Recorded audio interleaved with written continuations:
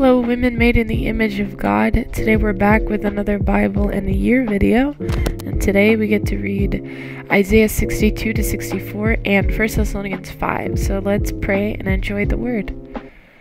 Dear Heavenly Father, thank you so much that we can even come to you and pray to you. Thank you for just the redemption that you've given to us in Christ so that we can come to you, Lord, that we can be with you, reconciled with you. Learning now of you and drinking of your beauty, learning just to delight ourselves in you as we see how pure and how delightful and how true and how faithful you are, God, and just altogether like how wonderful you are, God. We need you, and we need to see you more clearly today, Lord.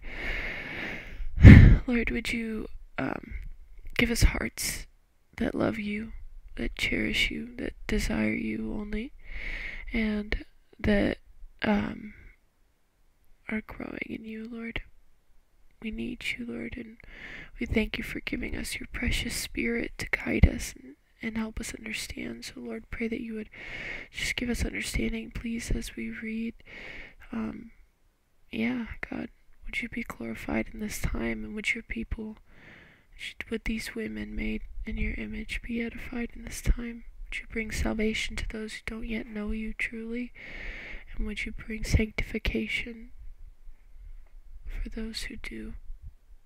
Lord, thank you for this time. Help us to be focused and leaning on you as we read. In Jesus' name, amen. Alright, y'all, open up in your Bibles to Isaiah 62. Isaiah 62.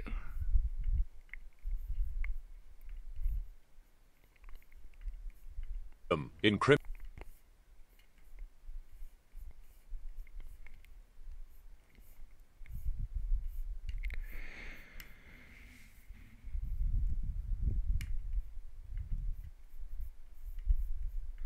Isaiah 63. Who is this who comes from Edom, in crimsoned garments from Basra, he who is splendid in his apparel?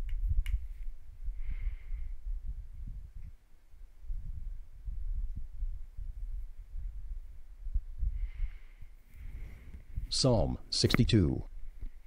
To the choirmaster, according to Jeduthun, a psalm of David. For God alone my soul waits in silence. From him comes my salvation. He only is my rock and my salvation, my fortress. Isaiah 62. For Zion's sake I will not keep silent, and for Jerusalem's sake I will not be quiet, until her righteousness goes forth as brightness, and her salvation as a burning torch. The nations shall see your righteousness, and all the kings your glory, and you shall be called by a new name that the mouth of the Lord will give. You shall be a crown of beauty in the hand of the Lord, and a royal diadem in the hand of your God. You shall no more be termed forsaken, and your land shall no more be termed desolate, but you shall be called, My delight is in her, and your land married. For the Lord delights in you, and your land shall be married. For as a young man marries a young woman, so shall your sons marry you. And as the bridegroom rejoices over the bride, so shall your God rejoice over you. On your walls, O Jerusalem, I have set watchmen. All the day and all the night they shall never be silent. You who put the Lord in remembrance, take no rest, and give him no rest until he establishes Jerusalem and makes it a praise in the earth. The Lord has sworn by his right hand and by his mighty arm, I will not again give your grain to be food for your enemies, and foreigners shall not drink your wine for which you have labored. But those who garner it shall eat it and praise the Lord, and those who gather it shall drink it in the courts of my sanctuary. Go through the gates, prepare the way for the people, build up the highway, clear it of stones, lift up a signal over the peoples. Behold, the Lord has proclaimed to the end of the earth. Say to the daughter of Zion, Behold, your salvation comes. Behold, his reward is with him, and his recompense before him. And they shall be called the holy people, the redeemed of the Lord. And you shall be called sought out, a city not forsaken.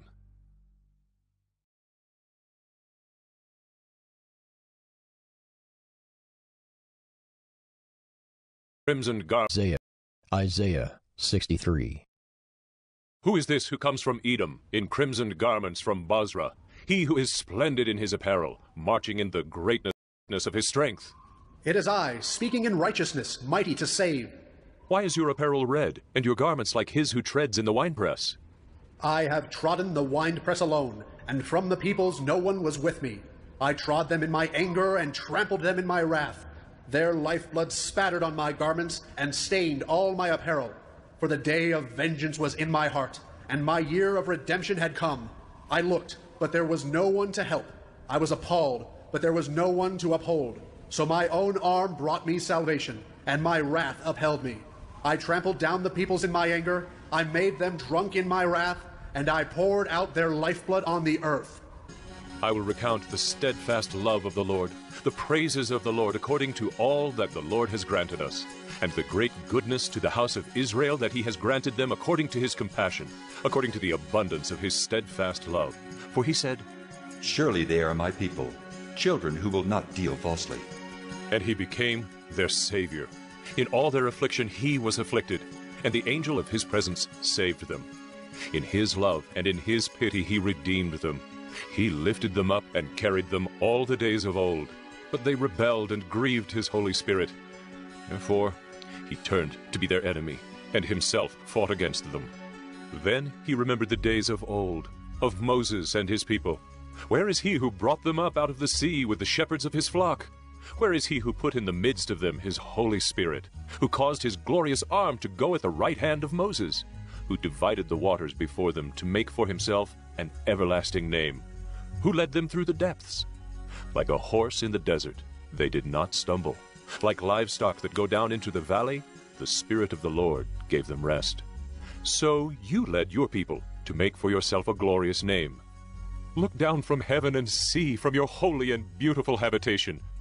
Where are your zeal and your might?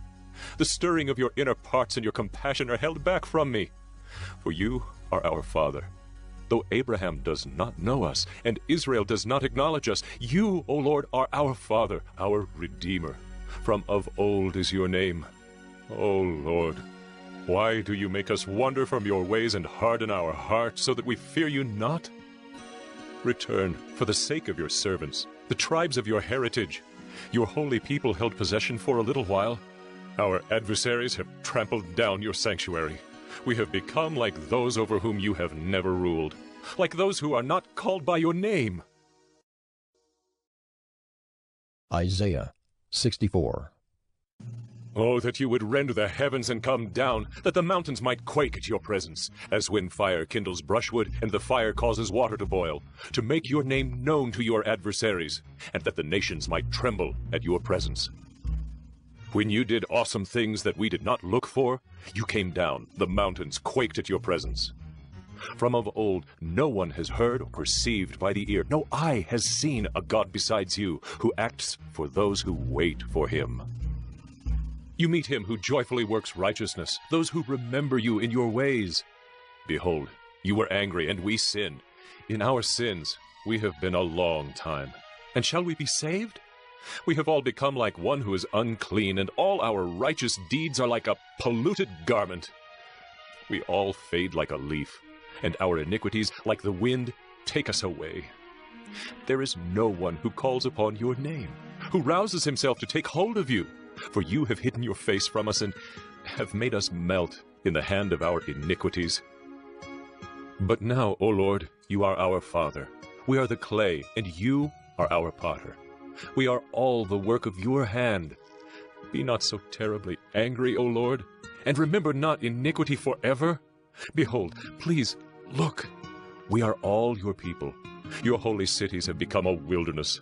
Zion has become a wilderness, Jerusalem a desolation. Our holy and beautiful house where our fathers praised you has been burned by fire, and all our pleasant places have become ruins. Will you restrain yourself at these things, O Lord? Will you keep silent and afflict us so terribly? Isaiah Reformation Study Bible Notes, R.C. Sproul. Isaiah 62:64. Chapter 62. 62:1 For Zion's sake. God acts not only for his own glory, but for the good of his people. Rom. 8:28. Burning torch. This picture of salvation as a welcoming light is developed in 58:8-60:1-3. 62. Two nations, kings. They witness the confirmation of the promises. 2:2:4:41. 2 note. 52:10:63:61:11. A new name. Like new clothes. 61:10 note. The new name signifies a renewed relationship and enhanced privilege. VV. 4:12 cf. 1:26:56 5:60 14:18 cf. General 17:5:15. Reverend 2:17:3:12. 62. 3 Crown of Beauty. The Lord shares his glory with his people. See 69:62. 4 Forsaken, married. The promised renaming process is underway, redefining Jerusalem's status before God. 62:5. So shall your God rejoice over you. The Lord does not redeem his people reluctantly and under obligation. He delights to do so because he rejoices in her. Zeph 3:17. 62. 6 Watchmen. An image for prophets. Cf. 56:10 note. Though there they are ineffective, false prophets. They shall never be silent. Not because the danger is constant, but because they are constantly declaring the Lord's praise and interceding for the city. See 62. 8 has sworn by his right hand and by his mighty arm. That is by himself. See 14:24, 40:10 note. 41:10, 51, 9:52, 10:53 1. Food for your enemies. The curse, Lev 6:16, dote 8:33, will be replaced by blessing. 62:9. Drink it in the courts of my sanctuary. Part of the annual tithe was brought to the temple in Jerusalem for a celebration, which might include alcoholic beverages. Doit 26. In the restoration, the people will celebrate in God's presence with no fear of their enemies. 62:10 Go through, build up, build up. These imperatives emphatically encourage the people to worship. Gates. These lead into the court of the sanctuary. V9. Lift up a signal. C 11:10 49:22. Salvation is for the peoples as well as for Israel. 2:11 Daughter of Zion. See note on 1. 6 Holy people. C 4:3x19 Pet 2:9:10. Isaiah returns to the theme of a new name. CV2. Redeemed. See note on 35:9. Chapter 63. One who is this? Dabbing as the divine warrior, one whose people. This is the good news that the watchmen on the walls are to declare to their contemporaries. 10. Edom represents the ungodly and proud nations, as it does often in the OT 34:1-17, ESP V5 CF. Lamb 4:21-22, Ezek 35, Joel 3:19, Obad 14:15, Mal 1:25. Bozrah, an important city in Edom, 30 miles 48 kilometers southeast of the Dead Sea. 63:3 Alone. God has won the victory without needing or receiving help from anyone else, and therefore does not need to share his glory with anyone. 59:16. Winepress, stained, an extended metaphor for the day of the Lord. Lamb 1:15, Joel 3:13, Reverend 14:17-20, 19:15. The winepress represents the battle, and the juice pressed out represents the casualties of war. The depiction also forms part of the blessing on Judah in general. 49:11, for in Jesus Christ, God comes as a descendant of Judah to win the victory by shedding his own blood for the sake of his people. On the last day, Jesus Christ will return to win the final victory over all of his foes. Reverend 19:13-15. 63:4 Day of Vengeance, my year of redemption. Alludes to the laws concerning slaves and property in the Jubilee year. Lev 25. This idea redemption is developed throughout Isaiah, especially in 61:1-63, especially in 61:9 and notes. The full redemption of God's people necessarily includes the judgment of his enemies, though NT reveals that there is a chronological separation between the Messiah's coming to bring salvation and his coming to bring judgment. Had come. The future is already seen through faith. 63:7. I will recount. Isaiah will proclaim aloud. P.S. 51:13-15-89 145:7. The Lord's mighty acts of the past, described as his steadfast love, hesed, his covenant loyalty to his people. Children who will not deal falsely. What Israel was called to be, the faithful children of God. X. 14:1. Not what they actually became, the rebellious children described in 1:2-4. 63:9 Affliction. Israel's sufferings in Egypt. 2:25. Angel of his presence. God himself was with his people in angelic form, rescuing them from the enemies in miraculous ways. In V11, God's presence in the midst of his people is by his Holy Spirit. Carried. Cf. X. 19:4 Dut.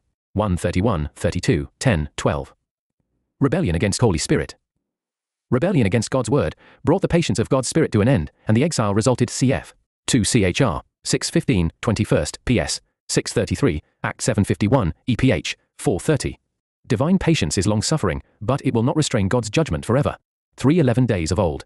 The period of the Exodus and wilderness wanderings. This period, before Israel entered the land, is intensely relevant to those who are in exile in Babylon, and thus once again outside the land. In spite of the Lord's faithfulness to them, they face the same temptations to doubt, grumble, and rebel against him. Shepherds of his flock. Moses was this shepherd. Jesus is our shepherd. Haggai 3:16-13-20, 3:15. Look down from heaven and see. The prophet asks the Lord to renew his presence with his people as of old, restoring them from captivity. He appeals to the Lord's compassion and mercy because the people have not merited the Lord's aid. 63:16. Our Father. God has always been the Father of his people. 64:8 X 4:22-23 Jer. They are his children by adoption. Doit. 32. 6, Rom. 8:15. They are rebellious children, and so might be disowned by earthly fathers such as Abraham or Israel Jacob, but God will still be their father and their redeemer, buying them back from their self-inflicted bondage because of his grace and mercy. Abraham. C 51:2. 3:17 make us wonder. God makes those who reject him stray. Rom. 1:20-25, 2 Thess. 2:10-12, and may confirm them in their sin. 6:10, X 4:21 PS. 95:8. Isaiah's own preaching brings blindness and deafness to those who have rebelled against God. 6:9-10. Our adversaries, the Babylonians. PS. 74:48. 63:19, like those over whom you have never ruled, the Lord's reign over his people was manifest in his gift of the promised land. When they went into exile,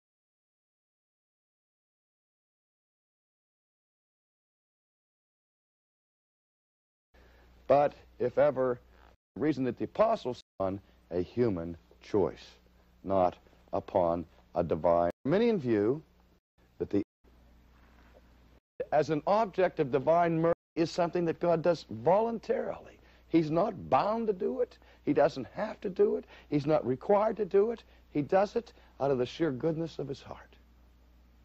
And we can never say to a merciful God, and this is the thing that scares me, I hope you will never say to a merciful God, God, you are not merciful enough.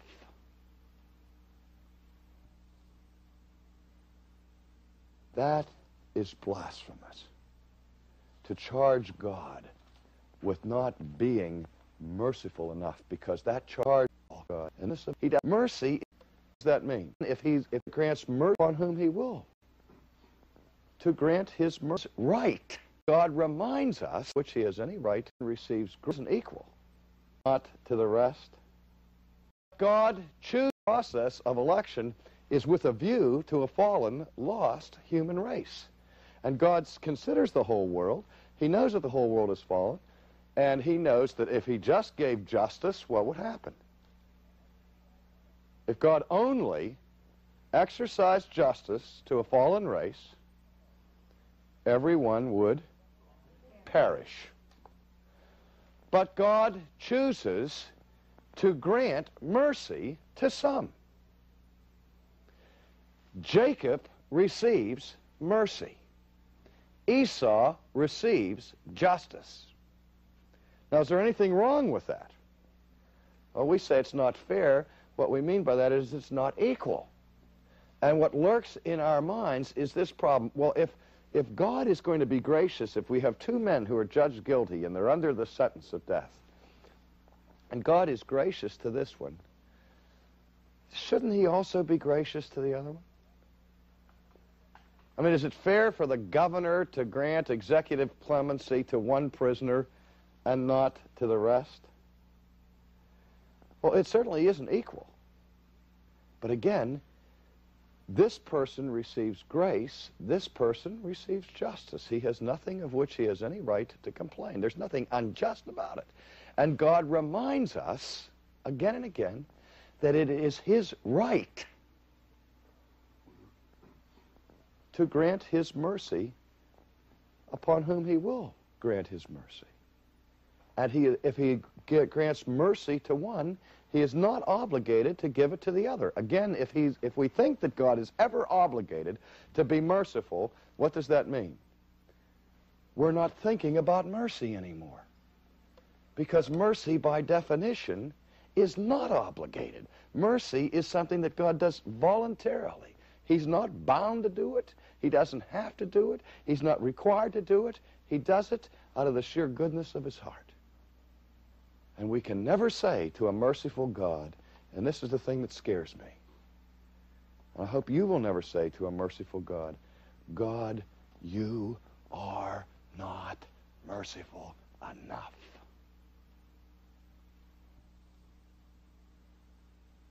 That is blasphemous. To charge God with not being merciful enough, because that charge implies that there is sin in God, that God has not done what he should have done. He should have been more merciful. And who are you to say to your Creator, by whose mercy you draw every breath that you breathe, that he has been lacking in mercy? Or he says to Moses, but upon God the absence that's of predestination, that God so predestines an unbelief in the heart. And schema looks like this: Augustinians and Calvinists. That is not the Augustinian view. Some people call it hyper-Calvinism. I think that is a serious insult to John Calvin, to call it hyper-Calvinism, because it's not hyper-Calvinism, it's sub-Calvinism, or worse, anti-Calvinism. Hyper-Calvinism would mean super-Calvinism. Calvin would not appreciate that particular nomenclature. Rather, the Augustinian view is that predestination is certainly double, because not everybody is saved, that there are two sides to it. Some people are elect and some are not. So we have two sides of the coin, and we have to deal with both sides of the problem. However, the schema is positive, negative. Now, what that means is that in the case of the elect, God does, in fact, intrude into their lives and sovereignly creates faith in their hearts. But in the case of the rest of mankind, he lets them to themselves. He does not come in and create evil in their hearts or create unbelief in their hearts. He passes over them, letting them to themselves. So that God's activity here is negative or passive rather than active. Do you see the difference? In this one, in the case of the reprobate do what they want to do on their own steam. God is not creating fresh evil in their hearts or anything like that. God is not coercing them to damnation. He is simply passing them over, leaving them to their own devices. But the immediate question that comes up is, well, then why does Paul say here in Romans 9 that God gives mercy to some and to others he hardens? And the classical example of God hardening is the hardening of Pharaoh's heart in the Old Testament. That's a difficult one, and I only have about a minute and a half to answer it, so I'll try to do it quickly. That even when we speak of hardening, we have to distinguish between active hardening and passive hardening, or what we would call direct hardening or indirect hardening. There are two ways that God can harden the heart of Pharaoh. One is that he could come down, intrude into Pharaoh's life, and create evil in the heart of Pharaoh. In order for God to accomplish his purposes, he could make Pharaoh sin. But if he does that, then what? How could God, if he's just and righteous, force Pharaoh to sin and then punish him for that sin? That would make God the author of sin, which is an absolute no-no, biblically. But there's another way Pharaoh can have his heart hardened. Remember that Pharaoh is a sinner. And all of us are sinners. But all of us have our sin, to some degree, checked and restrained by certain opposition around us that keeps us from being utterly depraved. When men achieve levels of power where they become outside the bounds of normal restraints, their ability to sin freely increases. I mean, the only thing that's keeping Pharaoh from being utterly wicked is the restraining power of God. It certainly wasn't the government of Egypt that was keeping him in check. Only God's restraints were keeping Pharaoh from being more wicked than he actually was. If God wants to harden Pharaoh's heart, does God have to create fresh evil there? All he has to do is remove his hands. and give Pharaoh all the space he needs. And that's how Pharaoh's heart is hardened, which is itself an act of divine judgment, a just act of divine judgment upon it. And the gospel does the same thing in the lives of the reprobate. The more people hear the gospel and freely reject it, the more their hearts become hardened. And so that you see that in this drama, Pharaoh hardens his own heart. All God does is remove the restraints. And so Pharaoh is responsible for the hardening of his heart. And so again, we see that in this scheme, in the concept of election, all men are fallen, all men are wicked. God gives mercy to some, as in the case of Jacob. And the others, he leaves to themselves. They receive justice. This group receives mercy, that God might be honored and that God's purposes might stand.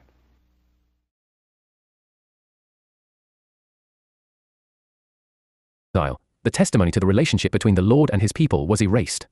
Called by your name, to signify ownership. Dot. 8:10. Jer. 14:9. Chapter 64. With eloquence, Isaiah pleads with God not just to look down from heaven 63:15, but to come down, making his presence unmistakably clear, especially in the fires of judgment on his enemies. 4:4-5 and notes X 19:18 Hebrews 12:18. 64. Three awesome things. An allusion to God's appearance on Mount Sinai after the Exodus. 19:16-18. Dot. 10:21. PSS. 66:36, 106:22. See Ezek. 32:6-8. Note. Such appearances often involve shaking the heavens and the earth, especially the mountains, which represent unshakable strength. Ps. 46:2. 64. 5 Him who joyfully works righteousness. Those who sincerely seek to serve the Lord, unlike the insincere followers in ch 58. 64:6. Unclean. Unfit to be in God's presence. Lev. 13:45-46. Hag. 2:13-14. Polluted garment. Under the Old Covenant, garments stained by menstruation are defiled, as is anything else that comes into contact with a flow of life fluids from the body. 0:22. Note Lev. Ezek. 6:17. Cf. Phil. 4:7-8. Since God is the Lord of life, nothing associated with a diminishment of life can enter his presence. Our problem is not merely our sinful acts, but the fact that even our very best works are defiled before him.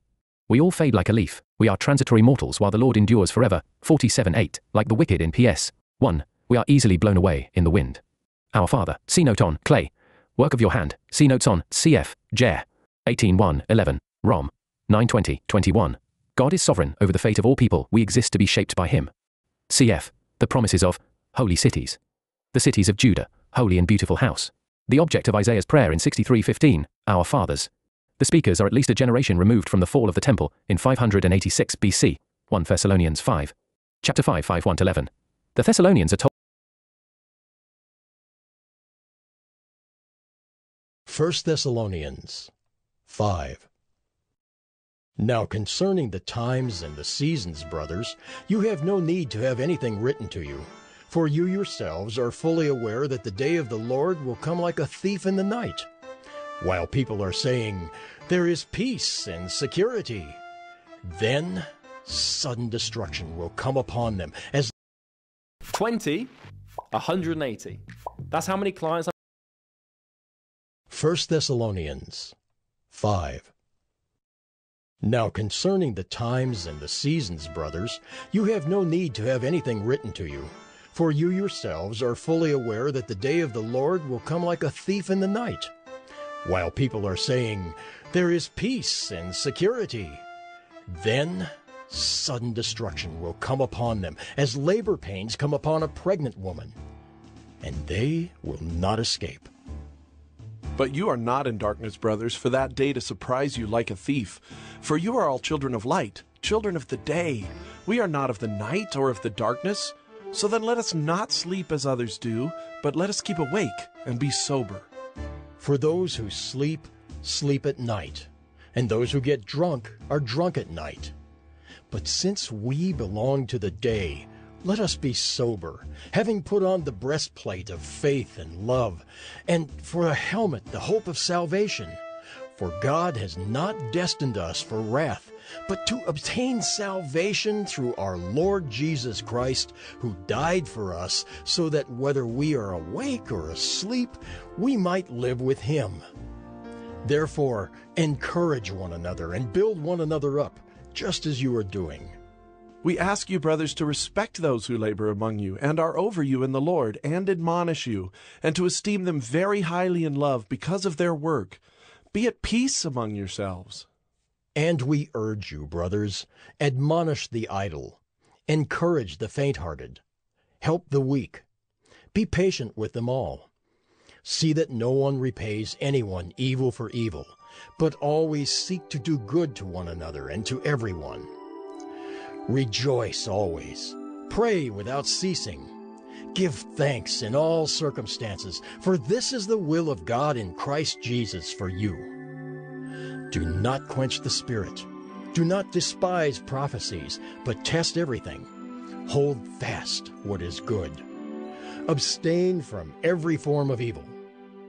Now, may the God of peace himself sanctify you completely, and may your whole spirit and soul and body be kept blameless at the coming of our Lord Jesus Christ. He who calls you is faithful. He will surely do it. Brothers, pray for us. Greet all the brothers with a holy kiss. I put you under oath before the Lord to have this letter read to all the brothers. The grace of our Lord Jesus Christ be with you.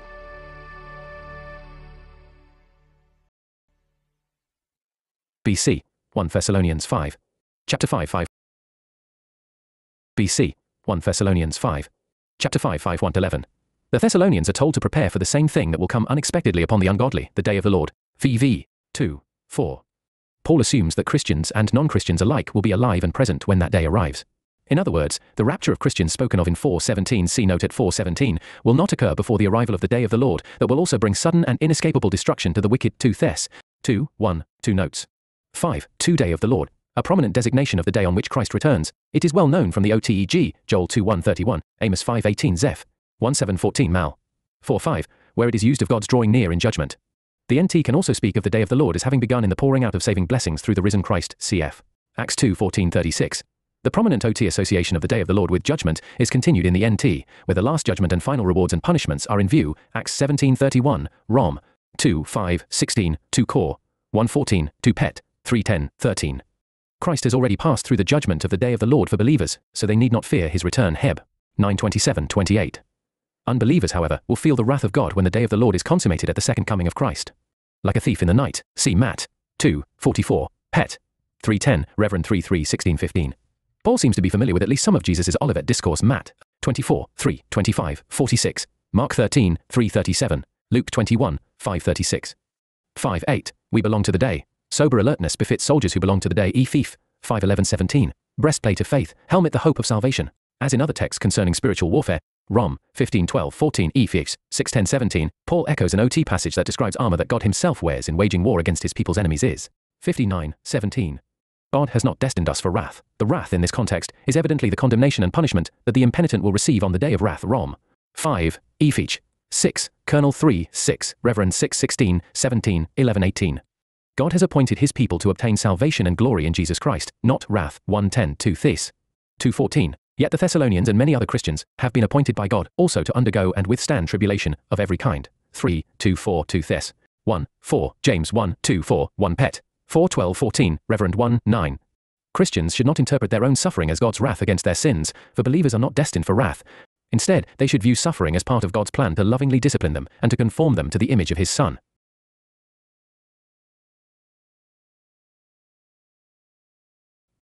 5:12. Even at this early stage in the life of the congregation, there were leaders who had spiritual care and oversight. Paul endorses a proper esteem for church workers and leaders, exhorting believers to love and respect them. Some Thessalonians named elsewhere, who may have been in Paul's mind, here are Jason, Acts 17:6-9, Aristarchus, Acts 24:27-2, Colonel 4:10, Philemon, 24th, Secundus, Acts 24, and possibly Gaius, Acts 19:29. 5:14 Brothers. This address, also V12, indicates that the exhortations that follow assign the responsibility for ministry to the entire congregation, not just to its acknowledged leaders. The idle, the context here and in 2 Thess 3:6-7-11, show that the form of idleness in view is an irresponsible refusal to work for a living. Text note. See also 4:11-12, 5:15. A Christian must treat others justly and work for their genuine good. Is 1:50. It is a remarkable part of Christian morality that the Christian, following the example of Christ, 1 Pet 2:21-23, should refuse to seek personal retaliation. Matt 2:20-21, 1 Cor 6:7, 1 Pet 3:9. Iv 19:21. Paul admonishes the Thessalonians not to despise legitimate prophecy, which at the time Paul was writing remained an ongoing gift of the Spirit. Both Silas and Paul were prophets, Acts 13:1, 15:32. Nevertheless, claims to divine prophecy must be tested and not accepted uncritically. 2 Thess 2:2, cf. 1 Cor 14:29. Since prophets were appointed to lay the foundation of the church, the gift of prophecy has since passed away. Cf. EPH 2:19-21, 5:23, sanctify. The complete mending of all human imperfection is not only possible, it is certain. God is faithful and will accomplish it. V24. This confident hope sustains believers' present pursuit of holiness, despite ongoing struggles with temptation. 4:37, see 1 John 3:13. The time element must be remembered. Ultimate perfection, to include a glorified physical body as well, will be accomplished at the second coming of Jesus Christ. 3:13 Phil. 1, 6, 3:20, 21. See theological note, the Holy Spirit as sanctifier, on p. 2023. Your whole spirit and soul and body. 3 words are used to emphasize the wholeness of the perfection. Spirit and soul are used as virtual synonyms in the Bible for the spiritual component of a person. When the terms occur together, as here and in Heb 4:12, it is difficult to find any significant difference in meaning. Compare the fourfold representation of heart, soul, mind and strength in Mark 12:30, put you under oath. The GK verb is unusually strong. Paul is laying a solemn weight upon the whole congregation to learn the contents of this epistle. So important did he consider his apostolic teaching for their spiritual good. 2:13-4 2 notes. R.C. Sproul, ed. The Reformation Study Bible, English Standard Version, 2015 edition. Orlando, Florida Reformation Trust, 2015 2130, 8 2139.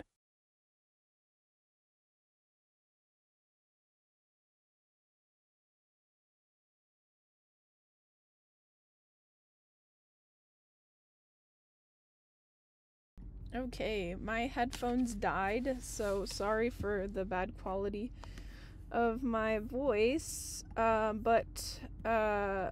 Yeah, this chapter is just loaded with amazing content, amazing words from God through the inspiration of the Holy Spirit coming through Paul, the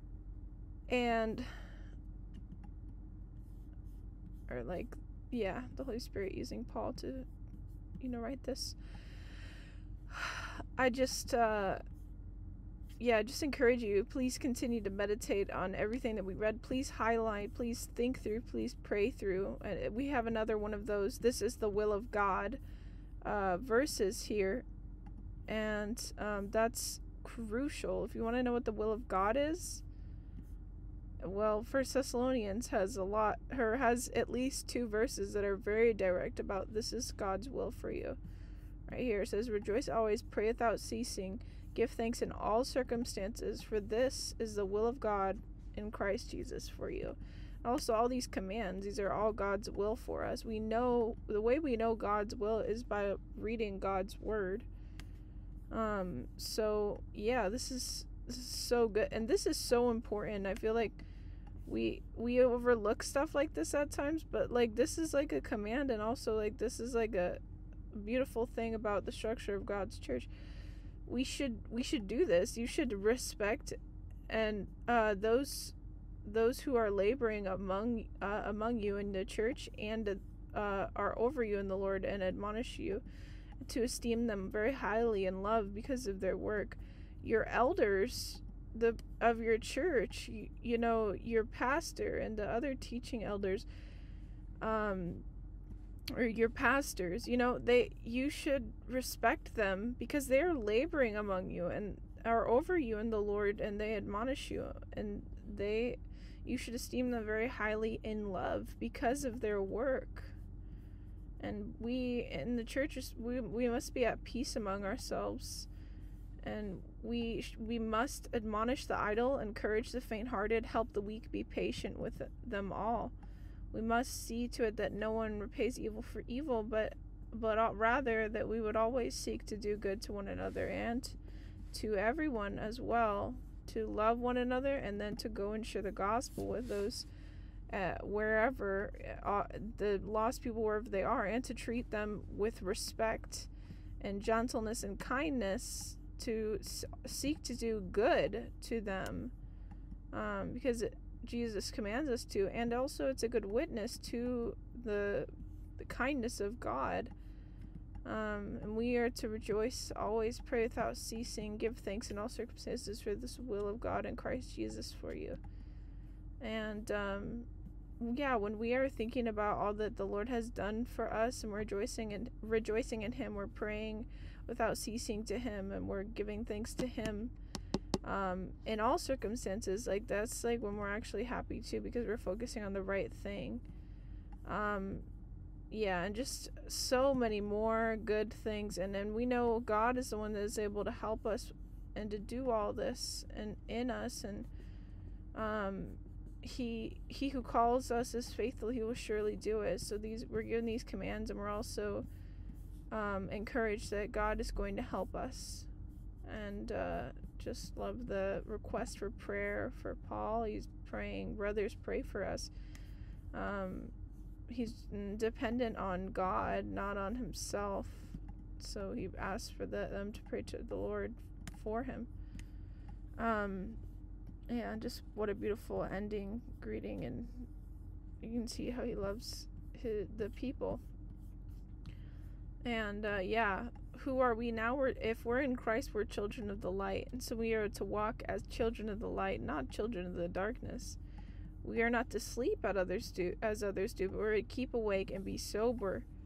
For those who sleep at night, and those who get drunk at night. That's not supposed to be us. We're supposed to be filled with the Spirit, and we belong to the day. So let us be sober-minded, literally sober, and sober-minded in general, like ready to fight for God, with God, putting on the breastplate of faith and love, and a helmet of the hope of salvation. Amen.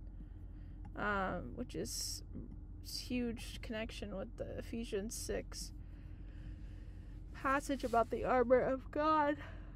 And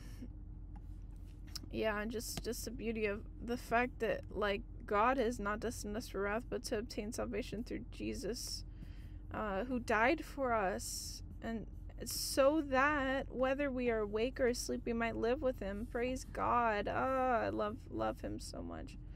I'm looking forward to being with him so much forever. And he saved us and for himself, by himself, to himself. And so, daily we are to encourage one another and build one another up, just as in fact we are doing.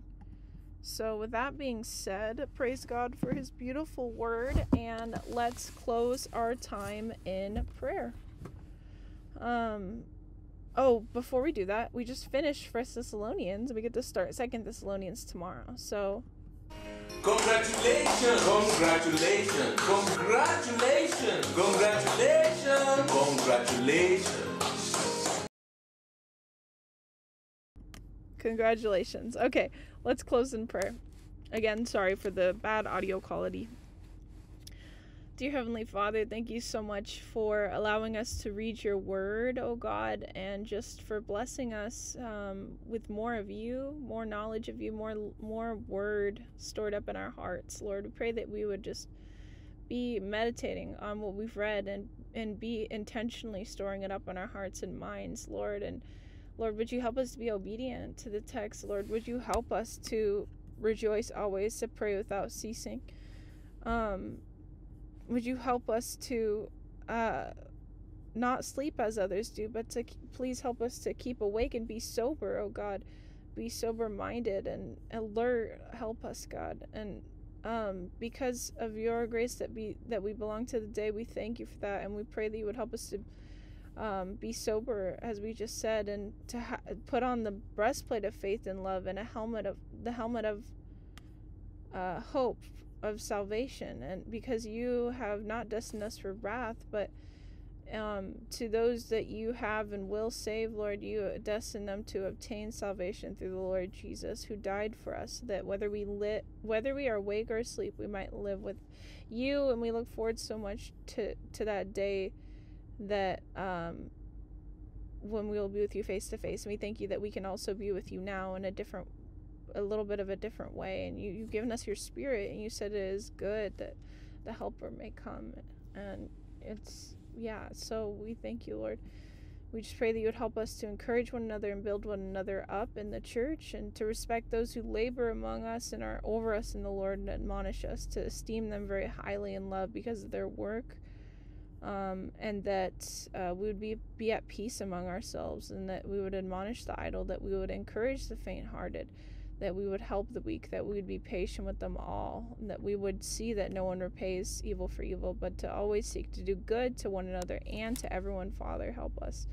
Help us to rejoice always, to pray without ceasing, to give thanks in all circumstances, and help us to not quench the Spirit. Help us to not despise prophecies, but to test everything and to hold fast what is good. Help us, please, Lord, to abstain from every form of evil. And God, we thank you so much that you are the God of peace, and that you yourself will sanctify us completely, us who are in Christ completely, and that, Lord, that you will help our whole spirit and soul and body be kept blameless at the day of the coming of you, and that you who call us is faithful, and you will do it. Lord, we thank you for that.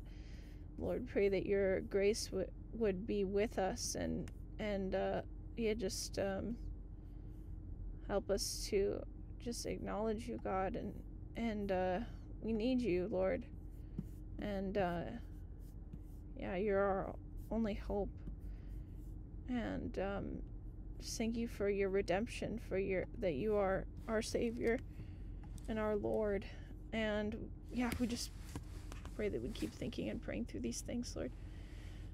In Jesus' name, please help us, oh God. Amen.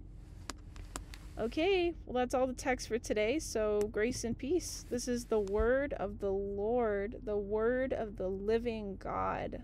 Scripture is the word of the living God. So thanks be to God. Grace and peace.